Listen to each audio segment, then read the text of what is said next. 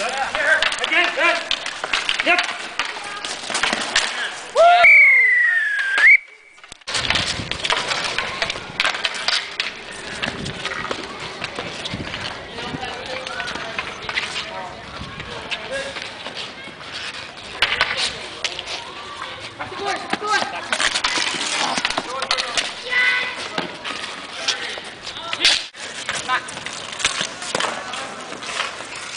Yes.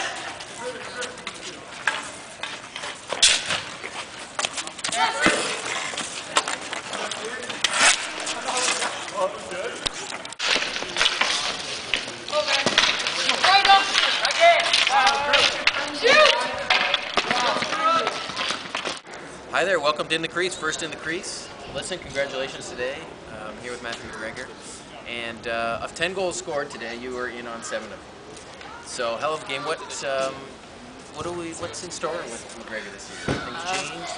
What do we have to look forward to?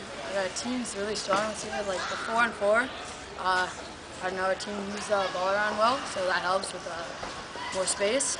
So, I don't know. I think we can take it. So you're happy with the 4-on-4, obviously? Yes. And have you been working on your game over the off-season?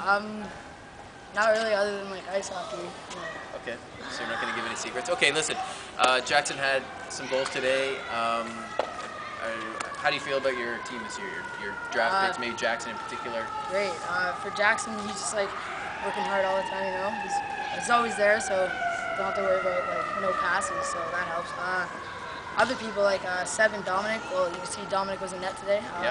Played fantastic. Yeah, that was good. And Seb goes hard, you know, keeps the team pumped. Yeah.